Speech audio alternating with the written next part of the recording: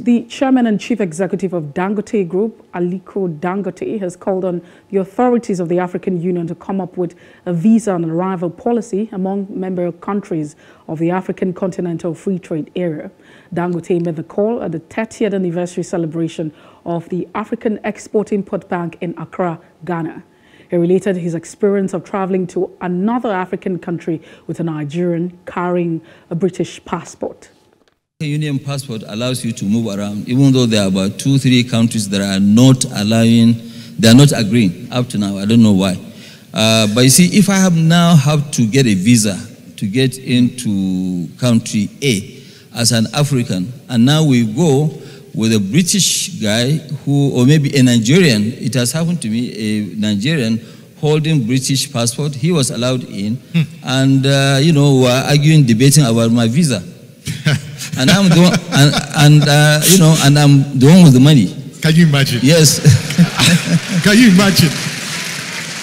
So I think what maybe African countries they need to do is that why don't you give Africans visa on arrival? That will facilitate trade. Yes.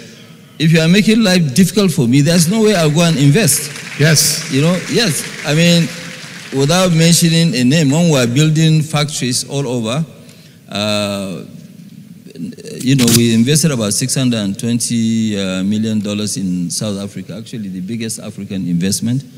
And then a neighboring country, I don't want to mention the name, and they say, okay, fine, come and, actually Angola. They say, okay, it's Angola. Come and invest. Yes, okay. And I said that, no, I won't invest in Angola because getting even visa was difficult. Was difficult, yes. Yeah. So, this thing we must free up and make sure that we allow Africans to move in. You can see, okay, fine. Today, when you talk to them, they say, I don't know, it's about security. But then I say, okay, fine. So most of these guys disturbing us in Mali, Burkina Faso, Nigeria, and Co., these guys, they don't have a visa. They don't even need a visa. They come through the land.